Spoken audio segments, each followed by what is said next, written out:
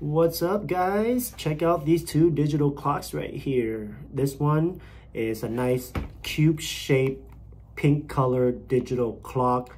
This one also displays the time and the date, which I think is a great feature.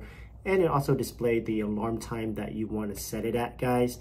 All the buttons you need are on the back, and the big snooze button is right on top by itself. I think that's a great feature. And also it's battery operated, so you don't plug it in at all. So this is great for traveling with, and I use this a lot just to put it on my nightstand for the majority of the time I use it for. This one right here, I put this in my master bedroom because I use this every single day because it lights up when it gets, bright and your alarm is going off. It lights up yellow like the sun, like a sunrise. So that's why this one is called the sunrise light alarm. It wakes you up gently. So I think this Westclock's design is phenomenal. And I like the fact that it has a big stand so that way it will never tip over. And yeah, overall it has a great feature of battery operated as well.